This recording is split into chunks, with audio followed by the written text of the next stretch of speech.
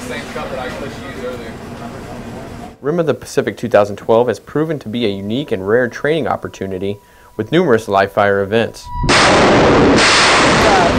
The opportunity to come out here and operate as a part of coalition is it's rare, especially a coalition this large, and it provides a lot of lessons and training opportunities for our ship.